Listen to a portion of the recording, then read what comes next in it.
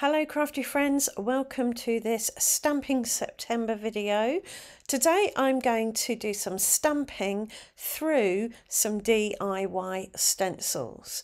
So I have here some masking paper and two mirror image leafy branchy dies, and I'm running these together through my die cutting machine to create stencils of the leafy branchy dies.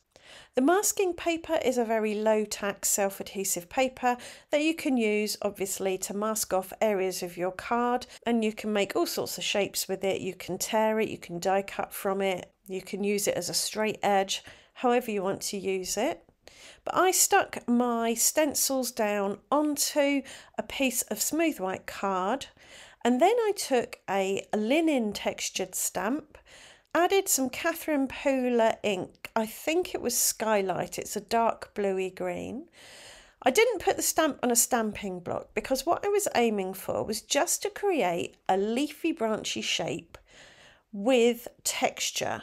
I wasn't looking for it to be a linen texture particularly, just textural, not solid. So I inked up the stamp and then held it in my hand and then used my fingers just to press it down over the stenciled area, layering it up in different parts, bringing in some variation that way, but making sure to get all the edges of that stencil inked up.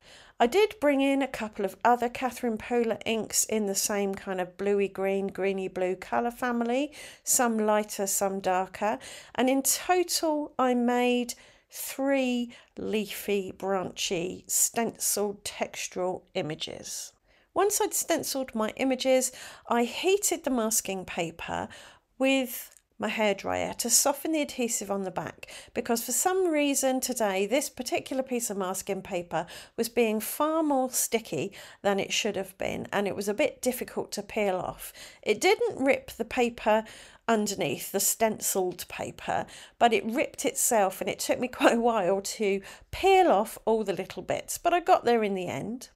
And in the end I made 3 leafy branchy stenciled images, which I then die cut using this small plain square die, because my idea was to have 3 leafy branchy textural square pieces running down the left hand side of my card.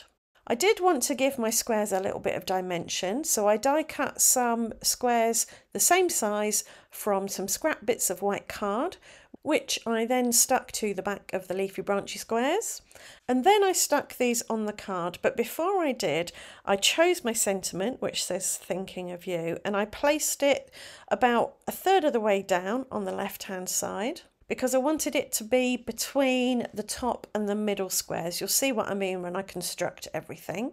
I took a panel of white card, popped it in my stamp positioner, dusted it with corn flour to remove any grease, static, moisture, etc. And then I stamped it in that very dark Catherine Pooler Skylight ink. I did this a few times because this was a silicone stamp, and the Catherine Pooler inks are water reactive or water based, so they don't always go well on silicone stamps the first time you stamp them. So I did several stamps and it looked fine in the end. I then cleaned my stamp and stamped on it with some embossing ink, and then I dipped that in clear embossing powder and heated it with my heat tool. So now I've got a lovely rich bluey green sentiment that has a bit of dimension and lots of gloss. Next, I put my card panel on my card front using tape runner. I'm going back to using tape runner rather than glue to adhere my panels to the front of my cards, because I still find with glue I do get a lot of warping of the card blank, which I don't like. So once that was all stuck together, I then added glue to the back of my leafy squares. I can use glue on these no problem at all because it's a small area and it's not going to warp the panel or the card. I used my T-square ruler to get these lined up, added 1 above the sentiment and 2 below, trying to get some even spacing so it looked purposeful. I ummed and ahed over about 24 hours about whether to add anything else to this card, maybe some Nouveau drops or something, but I decided to leave it as it is to keep it super clean and super simple. So although I've got some really textural leaves, that kind of messy, scratchy look is restrained to within those squares, keeping the rest of the card clean and simple.